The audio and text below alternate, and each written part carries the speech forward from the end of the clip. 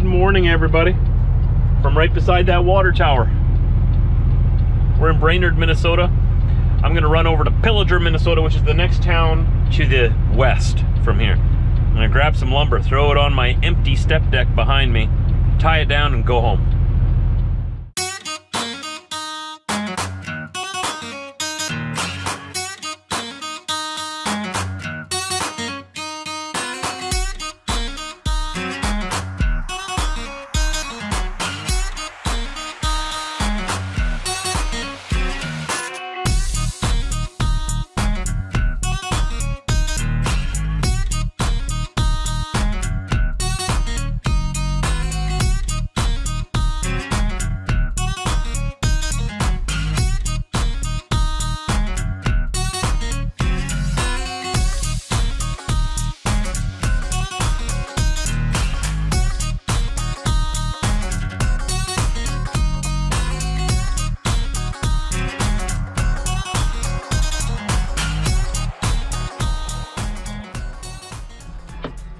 You ready for this?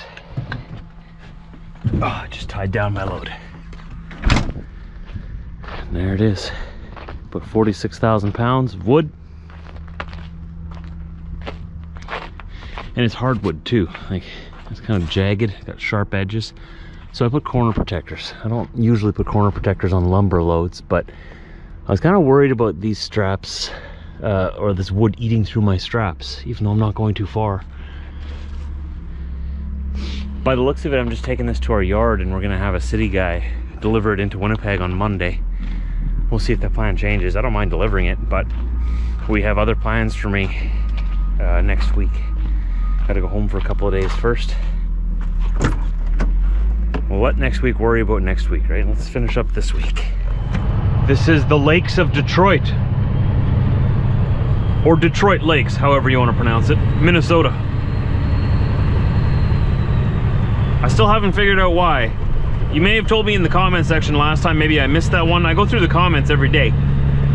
But why they call it Detroit Lakes if it's in Minnesota? Why isn't it called Minnesota Lakes or like Minneapolis Lakes? Why is it Detroit Lakes? And where are the lakes?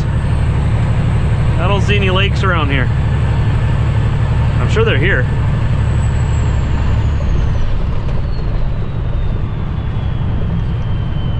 So the lumber I've got on my trailer is being delivered next week. Someone else will be delivering it for me. I just confirmed it. So I'll bring it to our yard and leave it there for whoever is going to take care of that. I've got to grab an empty step and head over to Winnipeg. We're going to be going up north next week. Really far north, further north yet than I've ever been. I keep breaking my own records. They keep sending me further and further north, like edging me towards the ice roads. I know their plan. They're edging me closer and closer, closer. All of a sudden they're gonna be like, oh, come on, it's just a little further, it's just down the ice. I've already told them, Old Blue is not going on the ice roads. Old Blue is not going on those winter roads. Those roads destroy, well, they can destroy trucks if you're not careful. They're very rough. And Old Blue is way too pretty to go up there.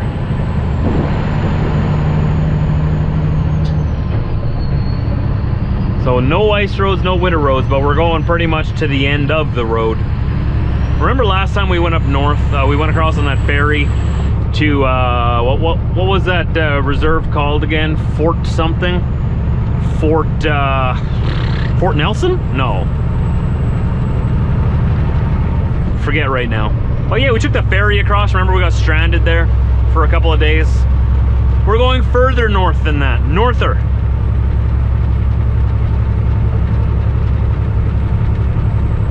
So that should be interesting. They talked me into it, twisted my arm with a few nickels. They were pretty shiny, so I said, okay. Okay, for a couple of shiny nickels, we'll go up there. I'm gonna look at the forecast though first. I don't want to get stranded up there again.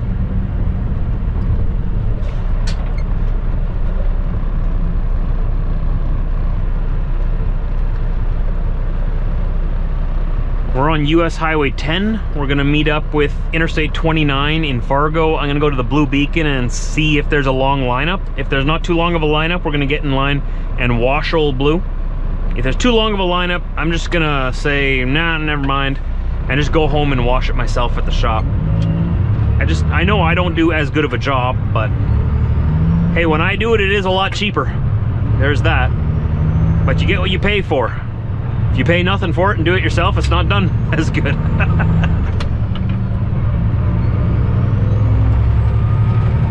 Come on, Old Blue. Pull me home. Come on. We're pretty heavy. Definitely not the heaviest we've ever been, but we're probably sitting at about just under 80,000 pounds. And I never go all out either. Like, I never floor it. I want this engine to last a long time yet. We're getting close to 3 million kilometers or 2 million miles on this truck, and I want to get it to 5 million kilometers or 3 million miles and then make my decision, which will probably be to completely overhaul it, rebuild the engine, and completely like paint everything, take everything off the frame, sandblast and paint the frame, paint the truck, stretch the frame out about 24 inches, and we'll have a brand new truck again, right? That's what I'm thinking.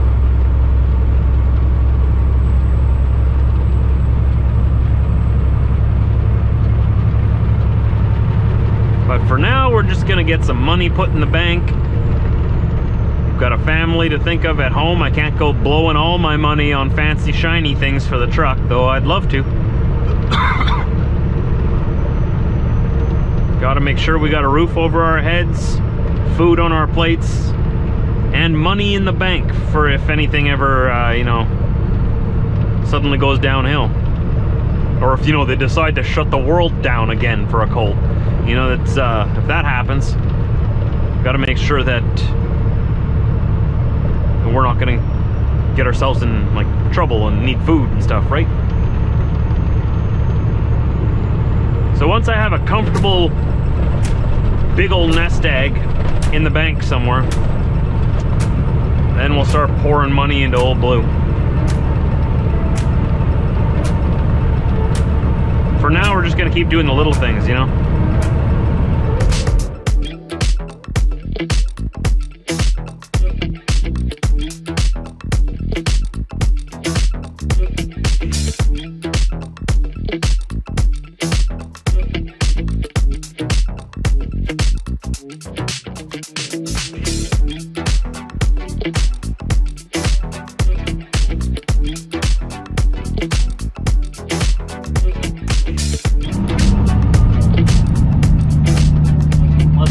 How long the lineup is at the Blue Beacon here in Fargo. In 400 meters, turn right on 49 straight south.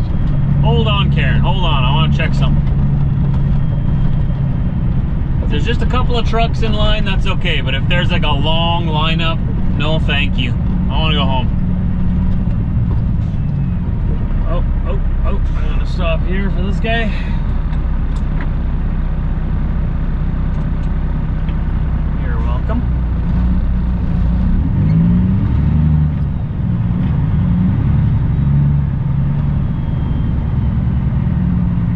These guys in front of me are in no rush.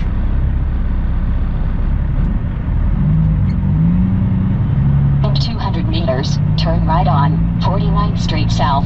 Oh, and this guy's trying to come out the entrance. That's another reason.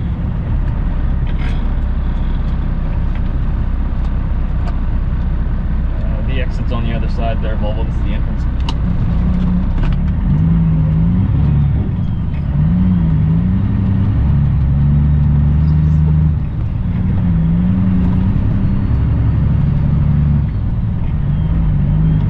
He's gonna go out the entrance anyway, mess up traffic. Okay. Alright. Well, that's what it is. Well, there's no trucks lined up all the way out here. I'm just gonna do a quick little loop so I can see behind the building to see if there's a huge long lineup or not. They sort of have it snaking around there. Okay. Oh yeah, there's quite a lineup. Oh yeah. Yeah, long lineup. Okay, nope. No thank you. I'm not staying here for an hour waiting for a truck wash.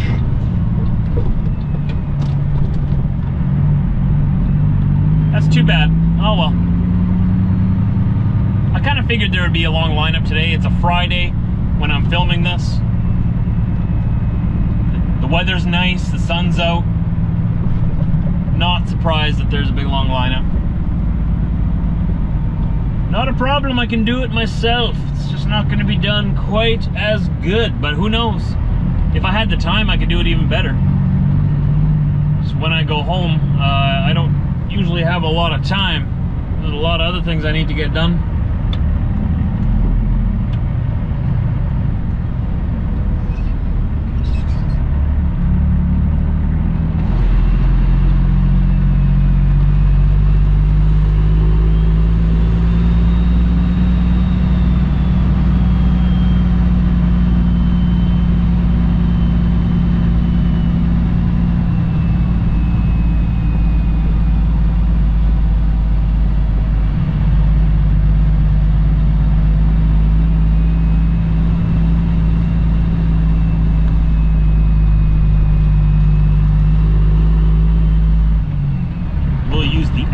The proper way, so we don't mess up traffic any more than we have to.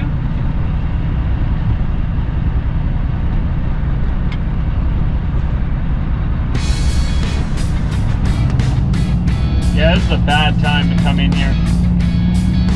Friday rush hour.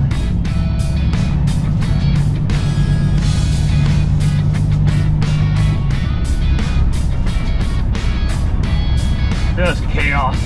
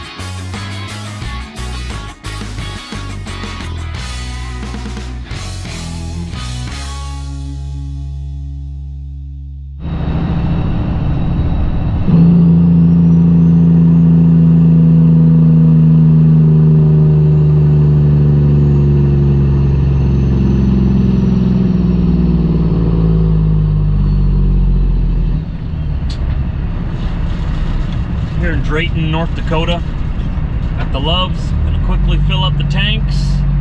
They're ready to go for next week. And then we'll head home. One more stop. Fuel here is $4.45 US per US gallon.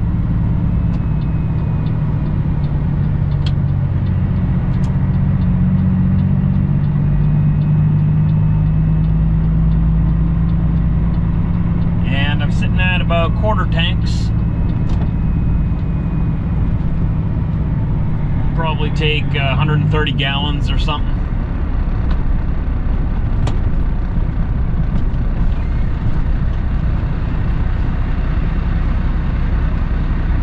Beautiful. Well, the fuel price gap has definitely been closing between Canada and the United States, between Manitoba and North Dakota. In Manitoba, just up the road in St. Agathe, fuel at the Flying J is $1.77.9 per liter Canadian. Here, with the conversion rate from $4.44.9 USD per US gallon, that equals $1.57.4 per liter Canadian. So that's a difference of 20.5 cents per liter from here to Canada. Remember, it was as high as a 50-cent gap per liter that you would save fueling in the US. What was that, last month? Now I'm saving 20.5 cents. Let's just round it up to 21 cents. Saving 21 cents per liter. I bought 560 liters today, so 21 cents times, well, you know, let's stick with 21.5 cents, since if half a cent is a thing, times 560 liters. I saved $114.80 today. So it's not like I'm saving $300 a tank anymore. So the gap is closing. That's good. It's still considerably cheaper here in the US. Had I just driven an hour up the road, I would have had to spend an extra $114 for the same amount of fuel. Some people have even said it's the exact same fuel, comes from the same refinery.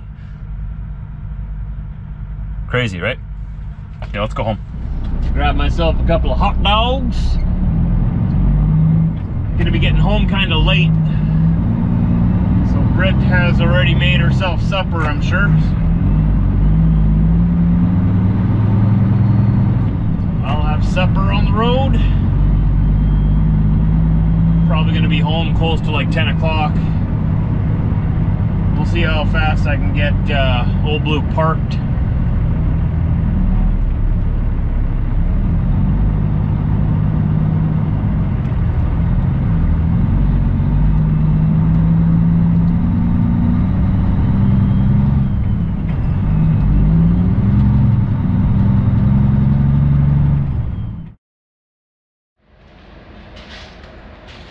Not taking everything home that I usually do. I usually wash everything, like the floor towels, bedding. This week, I'm just taking just the necessities home. I just want to get home. It's late already. It's probably about 11 o'clock. About 10:30. I wanted to be home a lot earlier, but it is what it is. And what it is trucking. That's what it is. Old Blue, you did good. You had a good week. Yeah, I had fun too. Hope you have a good weekend. Have to get you some new shoes soon. Shoes are getting a little bit worn. Eh? You like some new shoes? Yeah, me too. I'm hoping to get new tires on it this fall, like I've been saying. Quite expensive though. I have two already behind the bar. I just got to get 6 more. And these tires are not cheap. They're about $1,000 each. And I need 6 more of them. And not only that, I also need new steers this fall as well. So all new shoes. And that's, well, nowadays, price of tires have gone up so much. I mean, they'll probably be under $1,000 each. I still haven't gotten the invoice from those 2 tires. It's taken forever to process it through the account. I keep calling and saying, hey, what's going on here? But the final price, I mean, I know it's about $1,000 a tire. So that'd be what? $8,000 back here plus $1,000 each up there. About $10,000 worth of rubber on this truck this year. And I'm gonna have to set up some kind of like Trucker Josh fund. I need tires. I'm just kidding. I'm just kidding. Everybody's got the same expenses as me. I'm not special. I just let you know what they are, because those of you who don't drive truck probably don't realize how expensive it is to run these things. So I like to let you know it's expensive. It's expensive. It's about as expensive as you would think it would be, plus twice that. But boy, is it fun.